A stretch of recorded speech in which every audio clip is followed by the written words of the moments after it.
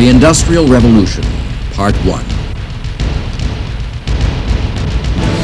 The Industrial Revolution was a major turning point in the history of civilization. This historical event radically changed the ways people had made things for centuries.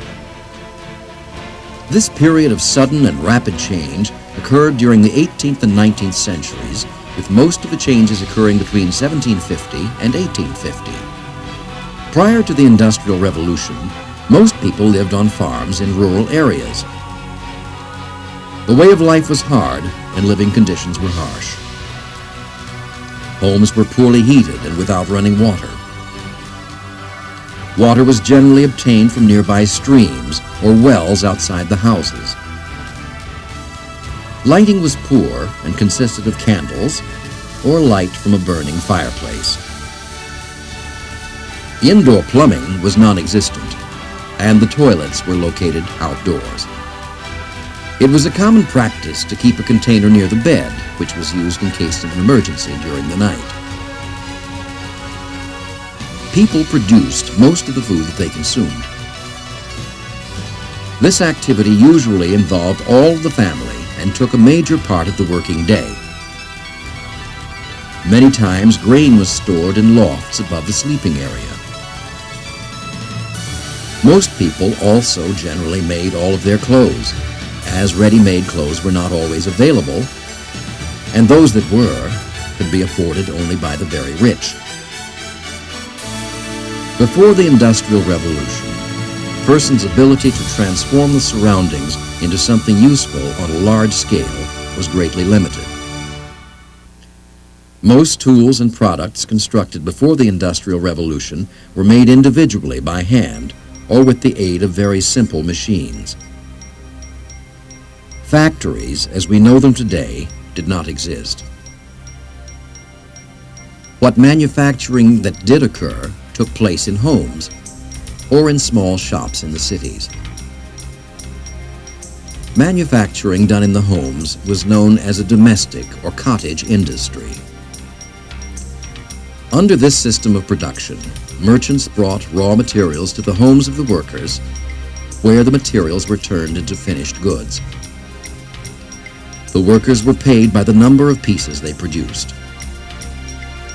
This type of an arrangement suited the cottage workers, who were mostly housewives, in that they did not have to leave their homes to work. And their work could be done at their convenience and could be scheduled around other household chores. Although there were some mutual advantages of the cottage industry for both the merchant and the worker, this system of manufacturing was greatly limited in the type and quantity of goods that could be produced. Such a system could never be organized to efficiently produce goods in mass quantities or to produce anything except the simplest of items.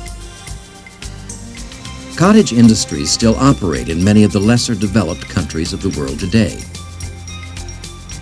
Goods produced in shops like this one generally involved metal or wood, whereas most cottage industries involved spinning, weaving, or working with cloth. Most workers in city shops were men who belonged to organizations called guilds. A guild was an organization of men in the same craft or trade who united to protect their members and to uphold standards of quality. The Industrial Revolution took cottage workers out of their homes and craftsmen out of their shops and placed them in factories to operate larger and more efficient power-driven machines. England is considered the birthplace of the Industrial Revolution. The period that historians call the Industrial Revolution began in the 1700s. During this period, England possessed the 5 conditions necessary for a revolution in industry to occur. These were: 1. Good natural resources. Coal and iron ore deposits were plentiful and a mild climate existed. Swift-flowing rivers to provide power were present. Natural harbors provided the means to move raw materials into England and finished goods out of England. Number 2, a large labor force. agricultural advances had led to a great increase in food production. This, in turn, led to an increase in population, which resulted in more people being available to work in factories. Number 3, the availability of capital. A reliable source of capital was necessary to ensure the expansion of industry. England had been increasing its capital from domestic and overseas trade for centuries. Therefore, money was available to build machines and factories. Number 4, the availability of markets. Since the British had colonies around the world, ready-made markets existed for finished products of the Industrial Revolution. Also, the British themselves needed more food, clothing, and household items as a result of a population increase. Number 5, a favorable government. English laws regarding land holdings made possible the building of roads and canals. Patents were granted to encourage inventions, and taxes were lowered on profits made from industries. This region in Shropshire, along the Severn River, is often called the cradle of industrialization. Here, in an area 3 miles long, known as the Iron Bridge Gorge, stands the most important industrial archaeological site in Britain. This area, which portrays the early days of the Industrial Revolution, has been designated a World Heritage Site by the United Nations Educational, Scientific, and Cultural Organization. There are 6 main museum sites where visitors may see what life was like during this period and how important changes took place. The 6 museum sites include the Museum Visitors Center, which provides an introduction to the history of industrial development within the gorge. The Coalbrookdale Furnace and Museum of Iron portrays iron as one of the foundations of modern civilization. The site was the most important iron-making center in the world in the 18th century. Here, the history of iron making and the story of the Coalbrookdale Company are illustrated.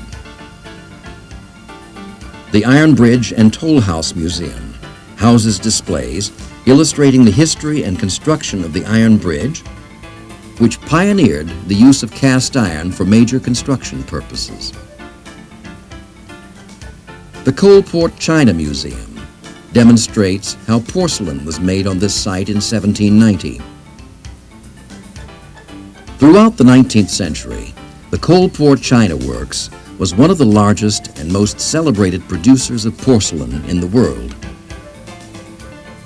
Today, workers demonstrate the techniques that were once used to make porcelain ornaments. The Jackfield Tile Museum houses an extensive display illustrating the design and manufacture of tiles. In the 19th century, decorative tiles were made and shipped to all parts of the world to enhance the appearance of churches, hotels, railway stations, shops, and parliament buildings. The Blist Hill Open Air Museum is located on 50 acres and shows how people lived and worked in the 19th century, utilizing the technologies developed by a century of industrial growth. In addition to an abundant supply of water, this region had large deposits of coal and iron ore, the 2 natural resources on which early industrialization depended. Coal was needed to make iron and provide power to drive steam engines like this one, which was used to pull small carts filled with coal from mine shafts as deep as 400 feet in the earth. Iron was needed to make machines and tools to build bridges, ships, and trains. In the Iron Bridge Gorge, innovations occurred in the manufacture and use of iron, which made possible the Industrial Revolution. It was here in 1709 that Abraham Darby first smelted iron using coke made from coal as a fuel instead of charcoal made from wood. Smelting is the process of extracting impurities from iron ore to make pure metal. Although the smelting of iron had been done for centuries, the process of using charcoal made from hardwood lacked enough oxygen to burn completely. This resulted in a poor quality iron. In this original furnace, coke was made by heating coal in an airtight oven to burn up the gases in the coal and leaving a product of almost pure carbon. The making of iron by using coke was much more economical and efficient than by making it with charcoal. Another reason that coal played such an important part in the making of iron was that by the time the Industrial Revolution began, Britain had used up most of its hardwood forests, and charcoal became so expensive that many iron-making sites were forced to shut down. This building at Coalbrookdale, an area in the Iron Bridge Gorge, houses the original furnace used by Darby in 1709 to first successfully smelt iron using coke. Although the original furnace is not in operation, a working model in the Museum of Iron illustrates how the furnace functioned. Coal, limestone, and iron ore were all necessary for the smelting of iron. Coke taken from coke hearths was placed in the bottom of the furnace through an opening in the top. Next, a layer of limestone was placed on the coke, followed by a layer of iron ore. The furnace bellows were powered by a water wheel. Air from the bellows flowed into the furnace, which supplied enough oxygen to produce a very hot fire. As the heat increased, the droplets of iron would trickle to the bottom. The limestone would also melt and float to the top, taking with it many impurities in the ore and the coke. The molten limestone would be thrown away. When it cooled, it would form a substance known as slag. The molten iron would be allowed to flow out from the bottom of the furnace into cubicles of sand known as pig beds. When the iron cooled enough to harden, the pig iron was taken from the sand and then shipped to other foundries throughout the world where they would be remelted and cast into useful objects. In some cases, the molten iron was taken from the blast furnace and ladled into molds to make castings. Many new and useful objects began to appear as a result of this manufacturing process. Cast iron stoves used for cooking and heating, large pots for heating water, as well as power-driven machines were soon commonplace. The first iron wheels, which were used in the local coal mines, were cast at Coalbrookdale in 1729. The wheels were attached to small carts, which made the movement of coal from the mines much easier. Iron rails were cast in 1767 as a companion to iron wheels. This further sped up the transporting of materials of all kinds. The furnaces at Coalbrookdale began using so much coal and iron ore that the ferry across the Severn River could not keep up with the demand. Therefore, Abraham Darby III, the grandson of Abraham Darby, decided to build a bridge across the gorge. The original design for the bridge was by Thomas Pritchard, a Shrewsbury architect. In 1777, Darby had the original furnace at Coalbrookdale enlarged to increase its capacity to produce the vast amount of iron needed for the bridge. Thus, the first iron bridge in the world was cast at Coalbrookdale in 1779 and opened to traffic on New Year's Day in 1781. A toll was charged to use the bridge, and the original table of toll charges may be seen on the wall of the toll house. There are 380 tons of iron in the bridge, which has a center span of 100 feet and a total length of 200 feet. The bridge was put together using carpenter joints rather than bolts or rivets. This was the first time that iron was used in the architectural design of a structure. The bridge stands today as a symbol of the Industrial Revolution and the source of the name for this World Heritage Site. The textile industry played a major part in the Industrial Revolution and was the first to benefit from the advances made in transportation and iron making. It was the leader of industrial changes in the 18th century. Power-driven machines were introduced into the textile mills beginning in 1750. The bringing together of power machines and workers marked the beginning of the modern factory. For centuries prior to the Industrial Revolution, spinning had been done in the home on a simple machine called a spinning wheel. Powered by a foot pedal, the spinning wheel produced only one thread at a time. Before the material could be turned into thread on a spinning wheel, it first had to be carded, a process to arrange the fibers lengthwise and prepare them for spinning.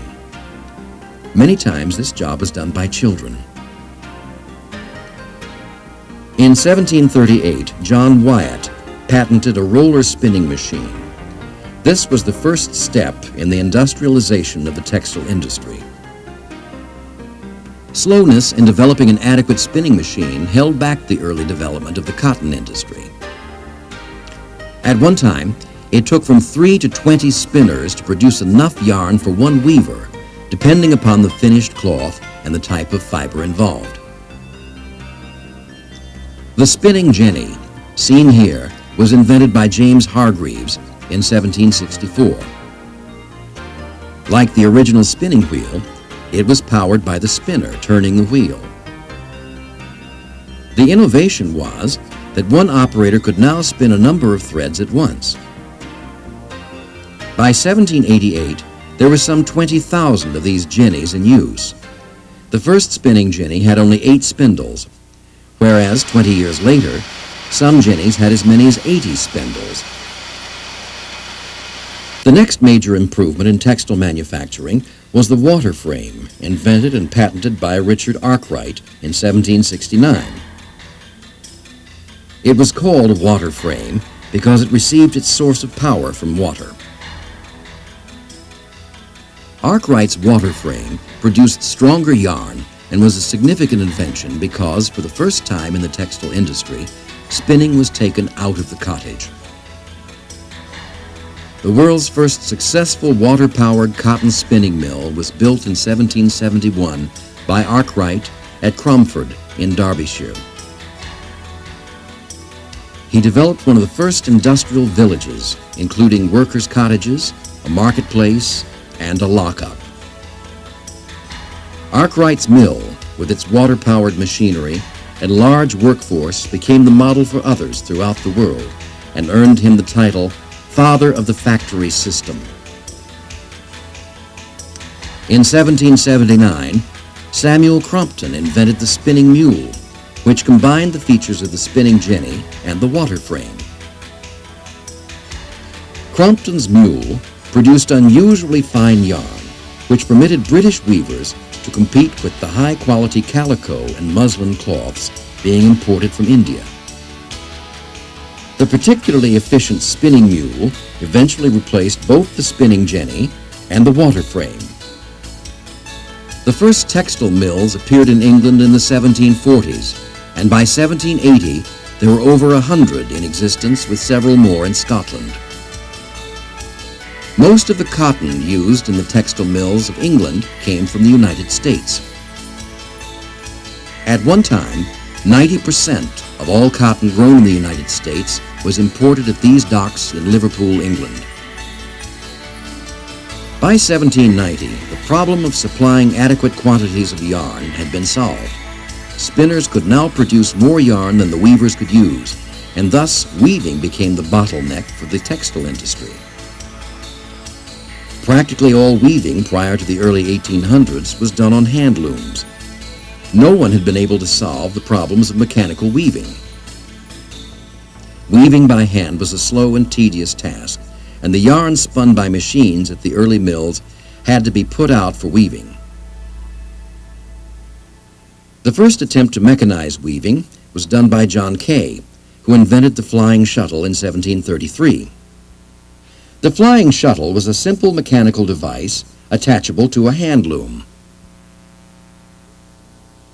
This sped up the process of lacing the horizontal thread, called the woof, through the vertical thread, called the warp. In 1784 came the breakthrough that finally corrected the imbalance between spinning and weaving. Edmund Cartwright invented a loom that was steam-powered. This power loom took weaving out of the cottage and placed it into factories alongside spinning. Improvements in Cartwright's original power loom continued to be made over the next few years, with an all-metal loom being produced by 1803. By the 1820s, the crisis of weaving capacity had been overcome. The number of power looms in England increased from 900 in 1800 to over 120,000 by 1835. The significance of the revolution in the textile industry was that it made possible cheap fabrics which brought about great increases in the domestic consumption of clothing. With this major achievement, the Industrial Revolution was well on its way to becoming a major turning point in the history of civilization.